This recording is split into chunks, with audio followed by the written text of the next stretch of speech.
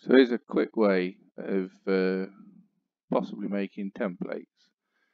You've got an image that's taken very flat on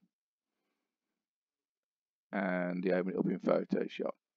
Go to crop, make sure you haven't got delete crop pixels checked, and then go ahead and crop it down to the 12th fret and the nut. Now this is a 25.5-inch scale length guitar. So done the crop, go to image size. Now I don't think this window will show up on the video, but if it doesn't, I'm going to width. It's in 12.75. Okay, that rescales this image from there to 12.75. And because we didn't delete the pixels earlier,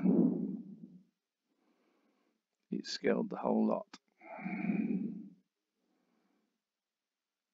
And that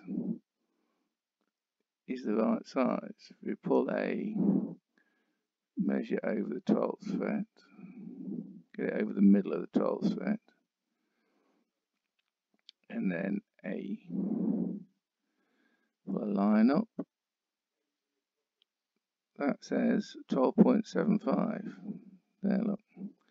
Print it out, and you can certainly work on a template. It will give you a headstock shape, body shape. You can work the rest out. It's pretty simple. The neck controls, you don't really need templates for them, but you can make them. You can use this to make a template for the scratch plate. Pretty easy, so hopefully that'll help somebody out. Cheers.